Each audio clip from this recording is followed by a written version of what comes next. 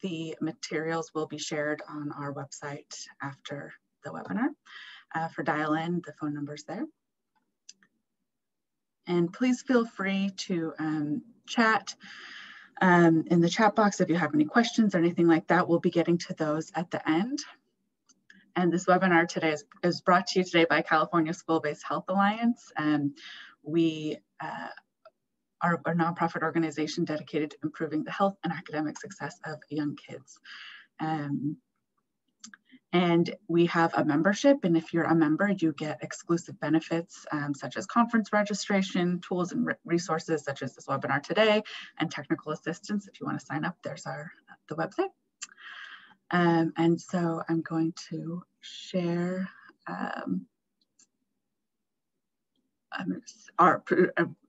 present our presenters today. We have Vanessa Nutters with Roosevelt Health Center and La Clínica. She's the clinic supervisor. She grew up in Oakland, California, just blocks from where Roosevelt Health Center is located, and has returned to her neighborhood to continue supporting families and young people who currently reside in the community. She's a passionate advocate for youth and has a rich background in education and community health at the intersections of art and social justice. Since the age of 15, Vanessa's worked in the service of the Oakland community, organizing to ensure equitable access to resources and opportunities. Over the last 5 years, she's worked within and in partnership with OUSD to uplift disenfranchised youth, provide mentorship, organize health science internships, and much, much more. She maintains a focus on families and youth who have been severely impacted by trauma and continues to advocate for trauma-informed practices in the classroom, and is dedicated to building sustainable programming that provides community access to basic resources, including food, clothing, and healthcare. And we also have Sarah Taylor with us, and she's an integrated behavioral health clinician with La Clínica school-based health centers in Oakland. She brings over 10 years of experience working with children and families impacted by complex trauma, providing consultation and training to peer counselors, clinicians, and educators. Over the last 4 years, she's partnered with educators and administrators to create a model for training and development of school staff to equip them with the tools needed to design schools and classrooms as a place of healing and connection. She was born and raised near Chicago, Illinois, and is a licensed clinical social worker and received her Master's of Social Work from Portland State University in 2012. And she's lived in Oakland for 8 years, where she currently resides with her partner, preschooler, and abundance of houseplants. So we're so excited to have them with us today. Thank you all for joining, and you guys can take it away.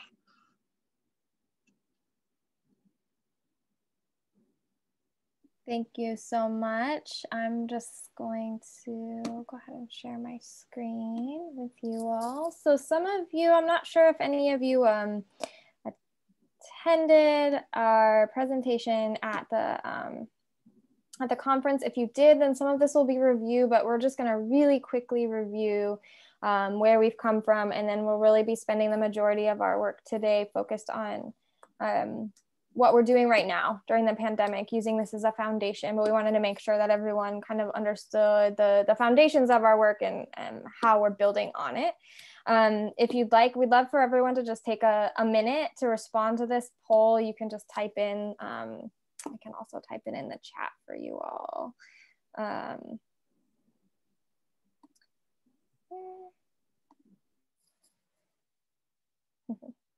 This is the weird thing, huh? Go ahead and type in the chat or type in the poll, your current school culture and climate.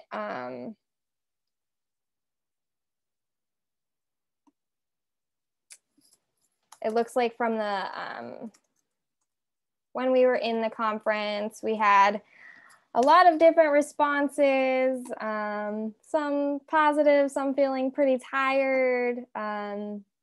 So go ahead and respond to that. But yeah, just my name is Sarah Taylor. I'm a clinician at La Clínica, and I currently work at the Havens Court campus, which is attached to CCPA, which is a 6 through 12 in Oakland. And I also am supporting students at Escuelita Met West, and that's a K through 8, and then again a 9 through 12. So kind of supporting students across the the age spectrum.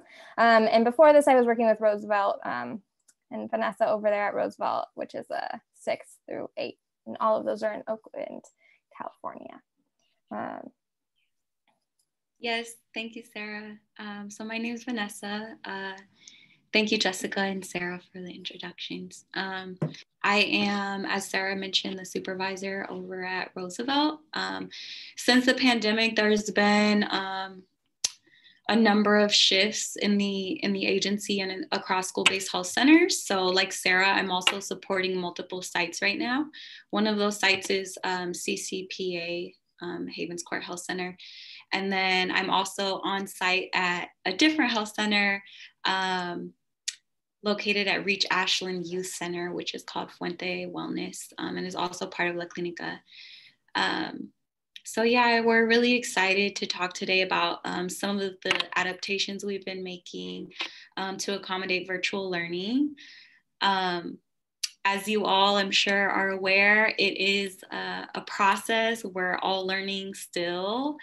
Some of the things that we'll talk about today are still in the planning process for us, and we're trying our best to implement them across sites.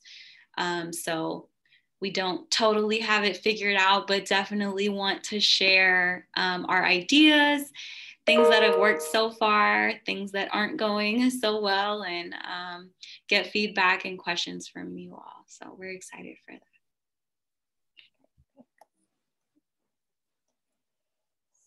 There we go. Okay, so yeah, we're just going to give a little bit of a foundation of where we come from, and then we'll spend the majority of today talking about what to do in virtual, what we're doing in virtual, and would love to hear from some of you as well. And if any of you want to drop in the chat where you're joining us from, that would be great. So, you know, we're all trying to build connection and community in this virtual world. So would love to just see who y'all are representing and where you're coming from. If you want to drop it in the chat, and I'm going to pass it over to Nessa to kind of take us through this first part.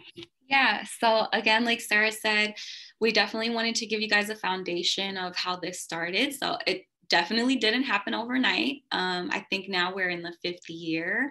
And so the foundation that we started with and our commitment was really to building a stronger community and connections within that community to foster resilience in our students, and also in the larger community. So that includes families, adults, staff at the schools. And we really, again, just want young people to be able to build these connections, not only with each other, but with the adults in their life in order to strengthen the community. And of course, that, as I mentioned, there is 3 groups that we focused on. So educators, families, and the larger community, and then students, of course, who are kind of the soul of the school. And as we go through today, it would be great if you all can think about these 3 groups at your own schools. Think about who's included, who might be left out, and what assets and opportunities exist within each group. And yeah, this is just, I think, a great quote that really grounds us in this work, and sort of brings us back to the importance. When there's genuine investment, resilience work becomes an integrated piece of school culture. And that is our goal, to help the school build this culture so that the work can sustain. And how did we get here? So again, Sarah's going to talk about these last 5 years and where we started, and kind of the path to being able to establish and build these relationships within the school. Primarily like buy-in from staff, and allowing the clinic to establish. And of course, a huge part of how we got here is our students. So just want to take a moment to honor all of our young people. They are, of course, a huge part of the reason we're in this work. And Sarah, I'll pass it over to you. Yeah, great. So some of this might be review for those of you who joined us in the conference. So I'm not going to read through all of these, but we just wanted to bring in some voice from students We know that a lot of our students have experienced trauma in the past. We also know that we're currently in the midst of experiencing a lot of collective trauma from the pandemic, from structural racism, from the current socio-political climate. And so just really wanting to hold that and honor that, and also honor the resilience and the resources and the strength that exists in the community that we serve. So we pulled some of these quotes from folks. You can read through them. And they really just speak to the students, you know, being impacted by their trauma and also not being their trauma, and that there's so much more to who they are and who they're bringing with them into a space, even when it's virtual. And so we just wanted to honor that. So where we came from, let me shrink this so I can see my screen. So we were we were given a grant back about 5 years ago to kind of do trauma-informed work at school. Like it was like, okay, now to form a trauma-informed like school culture. And so we had to really think about, what does that mean? What does that look like? In the beginning, I think there were a lot of, you know, individual ideas about like, oh, teachers just need more training about trauma, or, you know, if we do X, Y, Z, then these 3 strategies will work. And what we really found is that this work is, what we know is that this work is really relational. And so this has been a much longer process of integrating this at the foundation of our practice, rather than recognizing it as interventions. And of course we have interventions that we use, but the thing that really creates a trauma-informed culture and a healing-centered culture is one in which we are relating to one another from a space of healing rather than fear and trauma. And so for the first year of the grant, we focused entirely on relationship building and taking the temperature. I think the only thing that we did that year as a quote unquote intervention was we like started to pay for things for teacher wellness, like teacher breakfasts and things like that. And then in year 2, we received another grant on top of it. And so we were able to really focus our attention more closely. So that's where we began to assess what was going on. We strategized, we started implementing different prototypes. In year 3, we moved in toward creating leaders on campus. So really building into and supporting the kind of teachers, admin, support staff who were really leading this work anyways, and giving them the space to be able to be together, to process with one another, and to build the strategies on top of what they were already doing in order to lead this work forward. And then last year, really the focus was on sustainability. So educators leading that work, educators who'd been doing advanced training the year prior, then took on kind of the work of transforming school climate and culture around trauma. There was some youth-led work that happened, and out of that year 3 work, some of what we identified as really needing to improve on was improving family engagement and recognizing that family engagement was very surface level, and that we wanted to make it something that was more central to our work. And so that's something that happened as well. And then in the middle of year 4, COVID-19 happened. And so now we are learning as we go and adapting to distance learning and to distance therapy and distance services generally.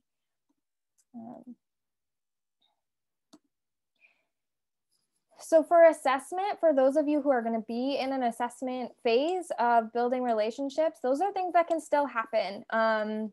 There were some things that were informal and might be more difficult to do. That was things like just walking the halls and building relationships and listening to people. We also used the SHAPE assessment, or the TRSIA from SHAPE. That's linked in this slide, and I can also share it in the chat once I'm done sharing my screen. And that covers several different areas of like, what is a trauma-informed school? And we use that. And then we've been doing trial and error a lot. And especially this year with virtual adaptations, just a lot of trial and error and seeing what works and seeing what doesn't and learning from that. So when we did the TRSIA, what initially people thought was that we were going to want to do more targeted trauma programming and that teachers needed more training in trauma. And what actually came out of that when we did this assessment by asking for feedback from teachers, from admin, from security, from students, from support staff, like after school staff, and from clinicians on campus. And what came out of that is that, in fact, early intervention in the trauma programming, like, trauma therapy work was happening and was happening well. And what was actually needed, teachers said, like, we understand what trauma is, but we don't know what to do with it. And so we focused a lot on classroom strategies for relating to students, trauma programming more as a school, like as a whole, and staff self-care. And staff self-care was actually the one that was the biggest like red flag. Like we're drowning out here and we need something now. And so we actually focused most of our attention for the first several years on staff self-care, and like transforming, vicarious trauma into something that could be like a healing space. So like Vanessa said, we've been working with 3 major groups. The one that we focused on first was educators. Just knowing that when our educators are not well, like we can't be asking them to be doing extra things. They're already spread really thin. That's even more true right now during the quarantine and while we're in distance learning. Educators are at the heart of our work. They are with the students more than any of the rest of people on campus are. And so really focusing on those relationships was key. Some of those things included, like when we were in person, we recreated the staff wellness room, we provided staff breakfast, we did incentivized wellness challenges. And that was not like if you exercise 30 minutes a day. That was define for yourself what self-care looks like. Usually it fits into these categories of like play, rest, I forget what the other ones were, play, rest, movement, connection, and spend 30 minutes a day doing literally anything that will be restorative for you, and then like put a star up there. We really wanted to make sure that we were capturing that everybody's like tending to one's own needs looks different, and it can shift and change every day, and really incorporating that into the culture. We did process groups. Some of those were in response to incidents on campus. Some of those were in response to things that were happening in the country. And then, some of those were just planned and not in response to a specific traumatic event. We also made sure that we always pay teachers as much as we can. We incentivize and pay teachers for doing extra work and extra training.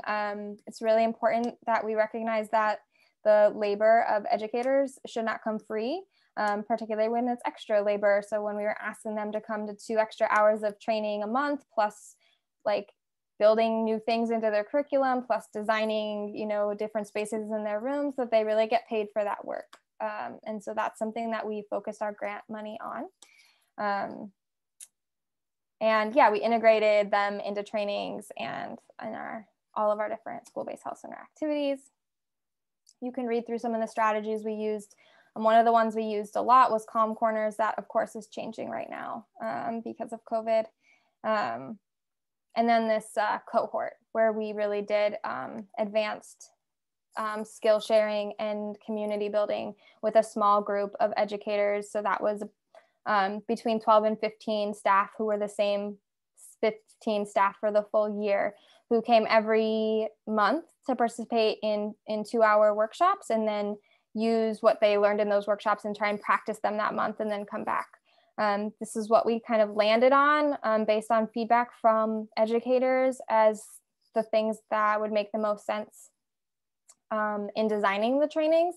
And then we also integrated, you'll see on here, there's not a bullet point that says like vicarious trauma. We didn't do a one-off vicarious trauma training. I have done those before just to like intro people to them.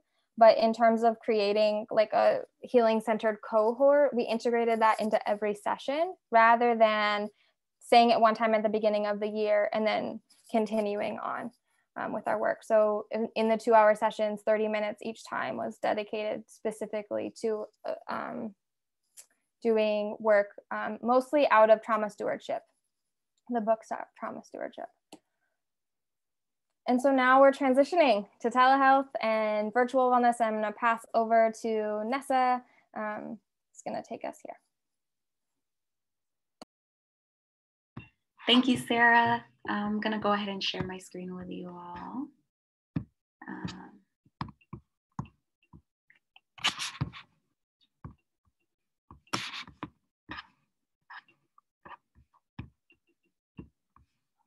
Here we go. Okay, so as Sarah mentioned, we are now transitioning or have transitioned already to telehealth. And right now, what we're really trying to figure out in this fall semester of distance learning is what virtual wellness looks like.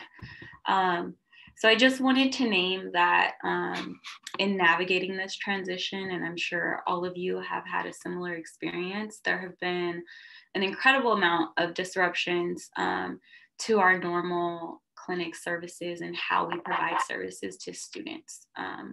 So for us at Roosevelt, we had to, this happened, I think, the schools closed March 13th, and we had for that year, as part of our trauma-informed practice grants that we were receiving, were set to throw a health fair, I think on March 24th.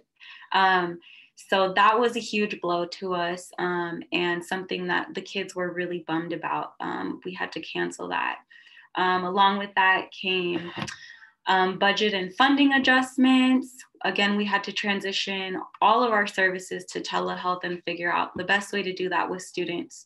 And it was really, and still is really, a challenge getting a hold of students for telehealth appointments, because we typically have access to them, right? We're on site, on school sites, and we can pull them from class or go hunt them down on campus if we're looking for them. And now it's really navigating, you know, how do we reach them? And so we've piloted a number of outreach efforts, and right now we're starting to experiment with virtual engagement between the clinic and schools. And so we'll talk a little bit about that. I did want to mention that the COSS team, which stands for Coordination of Services Team, has been a huge part of us being able to access students during distance learning, especially at Roosevelt. They have an incredibly strong team of leaders, which include administrators, the community school manager, teachers, providers, not only from the health clinic, but also outside organizations who also allow us to have providers on campus, support staff attend, and then of course, health center staff. They also have a referral system. So that has been key in allowing us in the health center to know how we can be of the best use and how we can be most helpful to the students. Some ways that we've continued to help support, of course, has been one-on-one trauma therapy. So we are continuing to use our behavioral health services. We have been able to get all of our, almost all of our IBH clinicians back to a full-time schedule, which was really difficult when the pandemic first started. So that's part of it. We've also been able to identify needs, such as a need for food. So at Roosevelt, we have a huge population of newcomer families who we identified as having a huge need for food. And so something that the health center was able to do in our grant funding and budgeting was reallocate funds to be able to provide grocery store gift cards to families. Whereas before, we had a remote pantry in the clinic where we would just give out food directly, fresh fruit, vegetables, and of course, like canned goods to families. So since we can't do that anymore, we were able to pivot, and our funders allowed us to purchase grocery store gift cards, which has been phenomenal for families. They've really seen a difference. And then another way that this team is really supporting us and being able to connect with the school and maintain connection is that it serves as a space where staff can come together and share best practices, support one another, just talk about what's going on, talk about how we can improve distance learning and things like that. So I really just wanted to shout them out and say that the cost team at Roosevelt has been a huge help in the virtual transition. And then moving to staff supports, these are some of our teacher champions who have championed the trauma-informed work in the classrooms. So outreach has been huge. So here I've divided it sort of into our campus community, and then our partners and friends in the larger Oakland community who we tried to stay connected with. And the campus community, of course, teachers, family, administrators, the cost team, health center, students, and then staying connected to our partners in the community has been really critical during this time to be able to connect students to resources. There are so many organizations in Oakland that are providing resources to families and students that us as the health center, we think it's really important that we stay connected with those organizations, stay up to date with the kinds of services they're providing, where they're located, how they're getting resources out to family. And likewise, they've also been able to share the same information about the health center, the services we're providing, the resources we have, how we can be reached, and get that out to their network as well. So that's been key. And then as far as on campus, some things virtually that have really supported the health center have been the advisory classes that students have with teachers. It's sort of uniform across all grade levels. So we've been able to get out announcements there, including resources in the community and services being offered in the clinic to make sure that students are staying connected. Google Classroom has been another one, of course. So now that we're in distance learning, teachers are utilizing that tool, I believe, a lot more. And so they can make a quick post on Google Classroom that shares our information and services. There are also different bulletins that go out at various school sites. So we make sure that we include our information on there and that everything's up to date so that when those bulletins are shared weekly, families are getting the information, students are getting the information. And social media has also been another huge way for us to stay connected. We've really, in the La Clínica SBHCs, we've really been trying to build out our social network. I think at this time, 5 of our 8 clinics have started an Instagram page. And so I'm sure you guys know kids are all over Instagram. And that is a huge platform for them. So for us to be able to connect in that way, it's like a quick and easy way for students to get information. And then something else I wanted to mention, and I'll talk a little bit more about this when we go into student supports, but the Health Center at Roosevelt has also started a Google Classroom, and it's really student-led. But being able to have our own Google Classroom kind of puts us in a position to show that we are part of the community, we're not a separate entity, and that we are supporting the school in every way that we can with distance learning. And I think, did I miss one? Staff supports, yes. So these really stem from the foundation that Sarah shared with you all. And I think us being able to support staff during this time, if we didn't have like an already established connection and relationship with the school site, it would be really, really difficult to communicate with them and collaborate on what their needs are. And so this year, since the fall, since we started school in August, what I've been doing as the clinic supervisor is partnering with COST, partnering with our restorative justice coordinator to really identify what staff needs right now. And I feel like because of COVID and because of the sharp transition to distance learning, it's really changing all of the time. And so one of the tools that we use to sort of gauge this is that we recently partnered with the restorative justice coordinator to form a staff wellness survey that went out. And so we're still receiving responses from that, but it's really helping us to gauge what staff think that they can use during this time.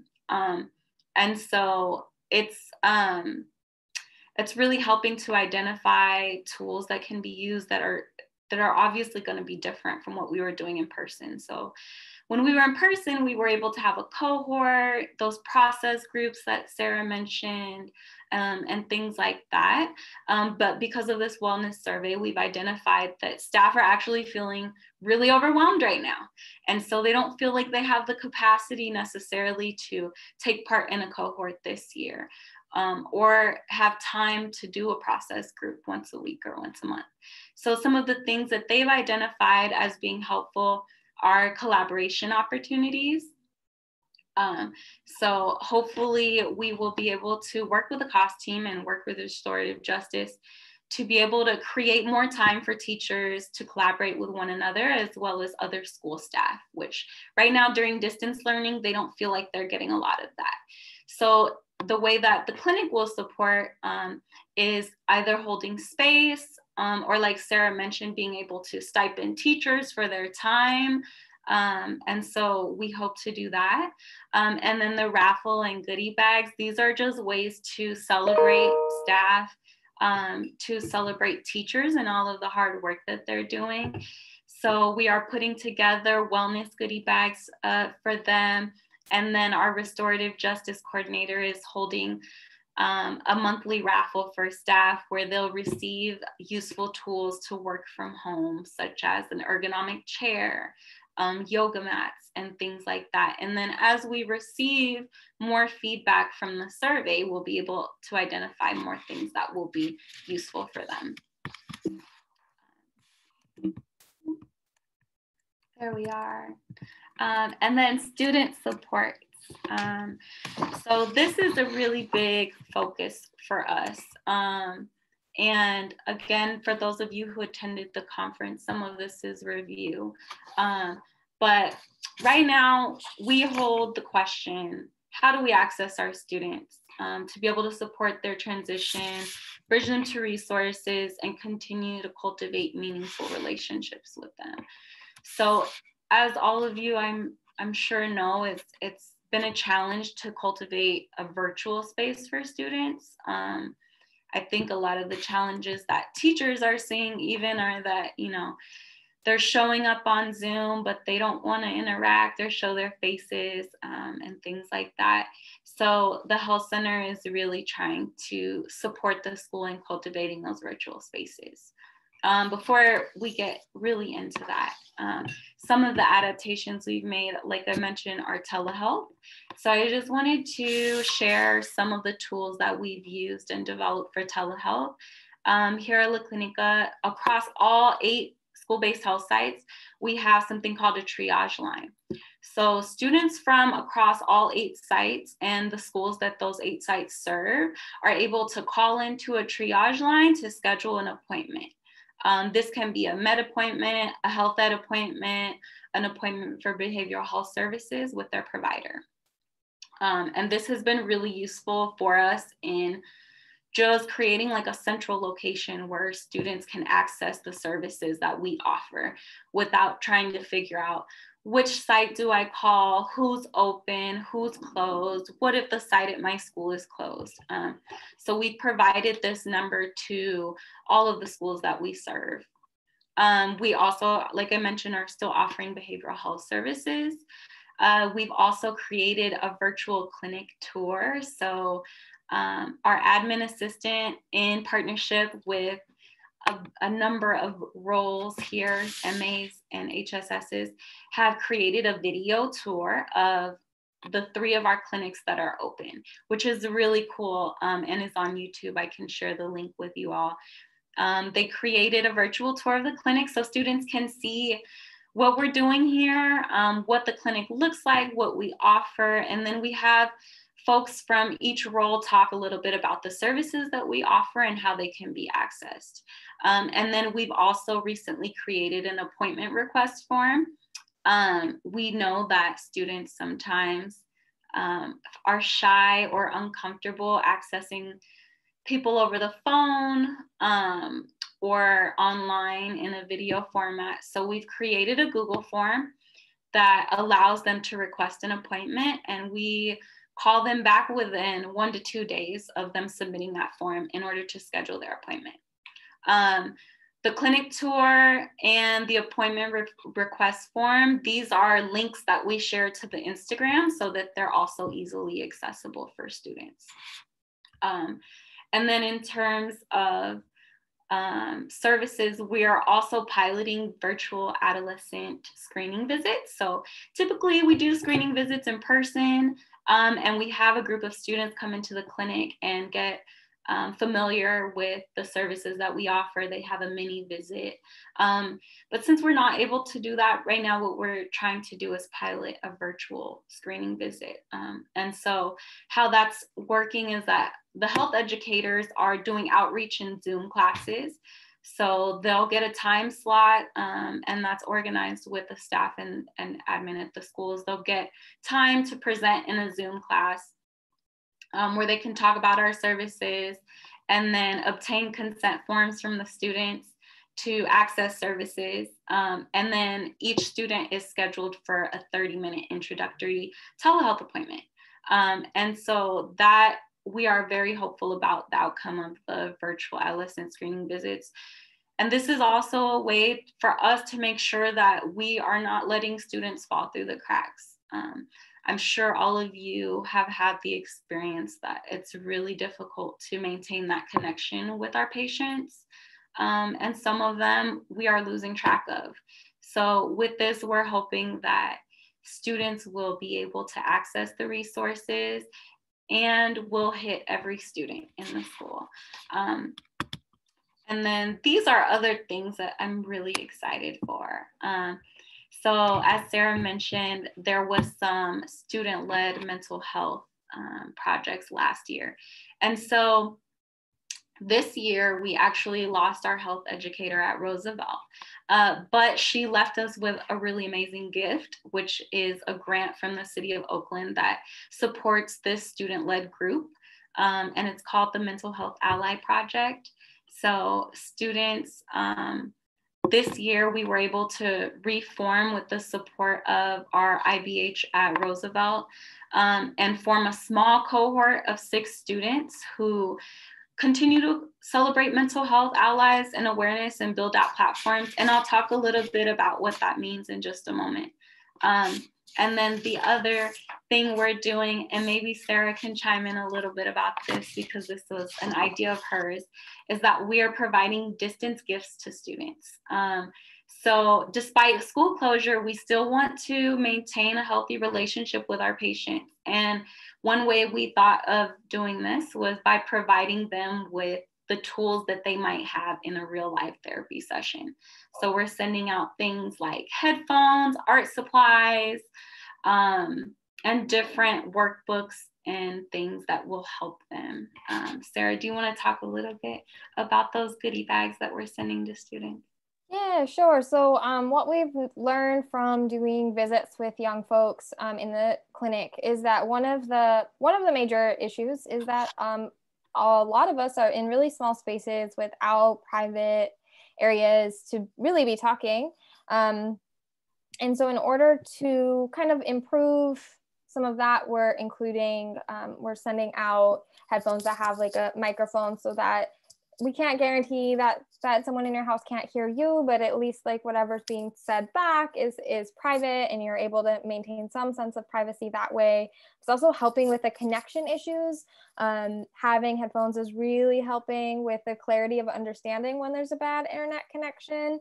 So that's going in there. And then just, yeah, like Vanessa said, including some of the tools that we usually have in the therapy room. And so, you know, that might be like a notebook with something to write with. It's going to be like some really basic art supplies, a stress ball, a fidget, and then also the little zine that has some self-care strategies and like what can you do in the moment when you're having a really hard time, just to normalize for young folks that right now is challenging for a lot of us, and to give them some tools to add to their toolkits at home. A lot of them have exhausted their resources at home, and just having a little something extra to ground them can be really useful, and can also be useful as I'm doing therapy sessions to be able to teach someone progressive muscle relaxation and have a stress ball with them to actually practice it can be helpful as well. And then also just messages that, you know, a sense of care and connection with kids. You know, I'm running right now a virtual trauma group, and we sent them binders with all of the, you know, color worksheets in them and some fidgets and things, but the thing they were most excited about were snacks, and like there weren't that many in there, but they just were really excited that someone had thought about them and had included snacks that they would like. And so just thinking about ways that we can support young people in feeling like there are people outside of their homes that continue to care about them in the middle of all of this. You know, for all of us, it's hard right now. And for young people, especially, like time feels especially like this is never going to end. I think it feels like that for most people right now, but for young people, this is feeling like earth shattering. And so anything to help connect them to other folks is useful. Yes, thanks, Sarah. And then I'll go ahead and talk a little bit more about this Mental Health Ally project.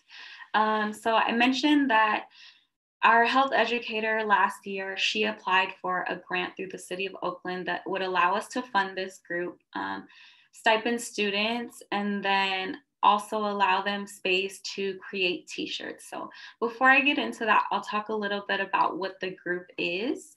So it's a peer health education group.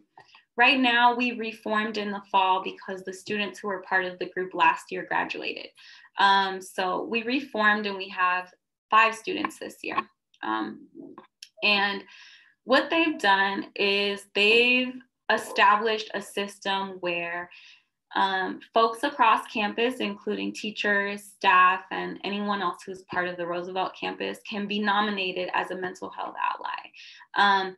And the way that's structured was totally up to the students. And so we meet once a week virtually. We try to make it as engaging as possible with the students. We play games. We use Google Jamboard to interact with one another and share the things that we're looking at. And we use Google Classroom as a tool.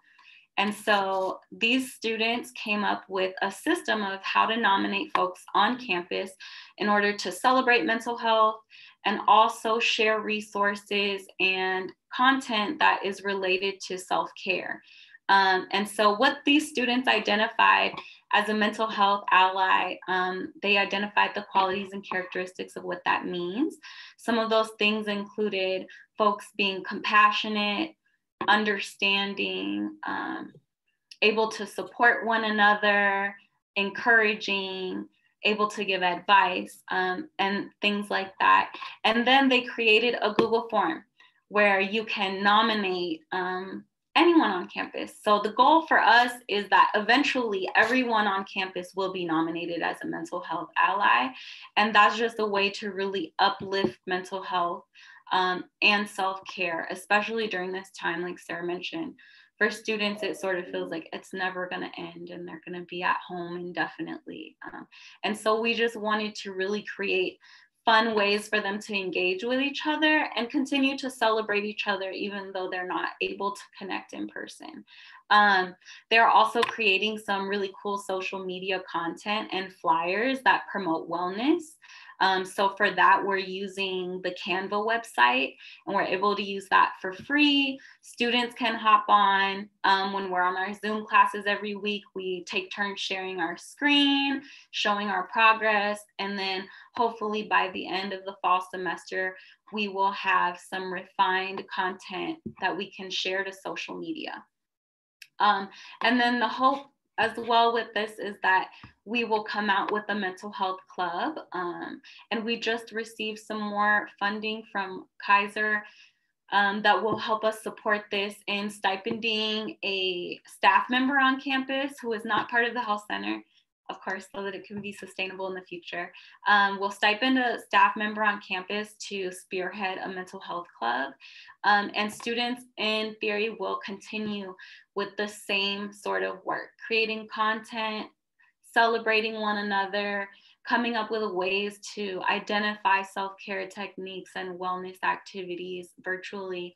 And also we have the funding to be able to create t-shirts. So students also came up with a t-shirt design that's really awesome. We're finalizing it actually later today. And then the health center will be ordering those t-shirts and mailing them out to folks who are nominated. Again, the goal is to get everyone on campus nominated as a mental health ally in order to create a really supportive community. Also, as I mentioned, social media has been a huge, huge way that we've been able to stay connected with the youth. We're continuing to use Instagram platform. As I mentioned, I think 5 of our 8 school sites have an Instagram, so we're able to promote each other's content. This is also a huge way for the students to feel supported and create their own content. So we've noticed that the students love to see their own work celebrated on Instagram. So some of the flyers we have on there and information about wellness was totally created by the youth, and to be able to see their peers being able to create something that we're sharing and celebrating has been really impactful to them. We've also explored using YouTube. I mentioned that we have a virtual clinic tour. So that's another social site that we're trying to use, as well as Google Classroom. And then we just wanted to also identify some experts that we've learned from in doing this work. As I mentioned, we are still learning. We're gonna see how the mental health club goes. The mental health ally project has been going well so far. And we just wanted to celebrate those who have supported us in this work and who we learned from. And we're gonna open it up to question and answer. Thank you so much for listening and sharing. Yeah, definitely. If you have questions, you can drop them in the chat. And also, if you have ideas about what you're doing in your school sites, in your school-based health centers, I'm sure people would love to hear that as well. So we have about 10 minutes if people want to drop it in the chat, or could also raise your hand and we can. As someone asked for the link, I will share that. I think I shared it, Nessa. Oh, thanks, Sarah. I see your comment down there.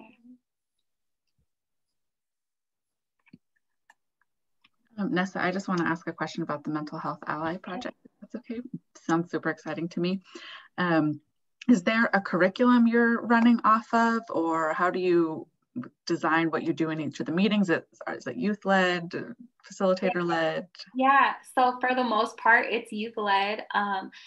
Some of the feedback we've gotten from school staff is that the kids are feeling really overwhelmed with the amount of work that they have, and also not being able, obviously, to engage in person. So we didn't want to make it too curriculum heavy and add more to their plate. We've left it pretty open for them to lead, and so far they've been doing a really great job in stepping up to that. How we do structure it at the beginning, we'll play a virtual game to get everyone comfortable with each other. So we've played like hangman, we've done breakout groups to play rock, paper, scissors. We always have a check-in question that's youth-centered and really inquiring about how the kids are feeling. And then we leave it open to them. So we, in the beginning, did some trauma one-on-one with them, just for them to be able to identify what trauma looks like. And then we really left it open to asking the youth, what does mental health mean to you? And what are ways that we can support one another's mental health? And they really took it over from there. I think at first we were worried about participation and, you know, not being able to see everyone's face and things like that, but they've just done an outstanding job identifying what mental health means, identifying ways that they feel are critical in supporting one another. And I think they really love the creative aspect where they're able to design their own Google form, design their own flyers in Canva, and now a t-shirt design. They've just been incredibly supportive of one another. I hope that answers your question. It does, thank you. It's very cool. If anybody else has some questions, you can feel free to type them in the chat. Yes, we'd love to hear from you all. Even if you guys are doing some things at your clinics to support virtual learning and virtual wellness, we'd love to hear what everyone's doing and just get a sense of more ideas and things we can implement.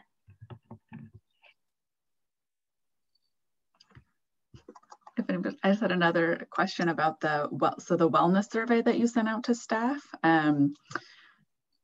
It sounds like it's gone out recently and you're just getting feedback back from it, but I'm wondering, was that something that you guys created, or is there a tool out there that you pulled from to make the wellness survey? For this one, we actually partnered with one of the staff on campus, so the restorative justice coordinator. And what we did was we had a phone call together and sort of talked about what kinds of questions we want to ask the staff. Some of them I believe she had used in previous years, so she included those. Things like, how do you feel about culture and climate at the school, what supports you could use. And then what I added in there in terms of ways that the health center can support is, how would you like to be supported? What are some tools that we can provide you with to make your experience better with distance learning? What ways can we celebrate you? What kinds of things would you like to see in a staff raffle? And so we really kind of just sat there and dished it out and came up with it together. Thank you. Let's see some questions. Are there any SBHCs in Contra Costa Unified, Richmond, San Pablo?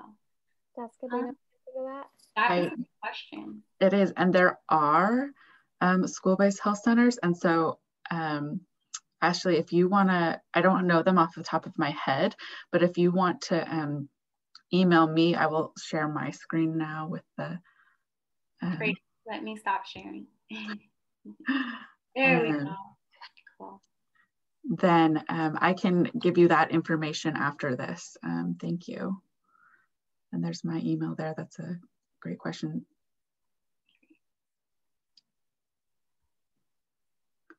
If there are any other questions, now's your chance.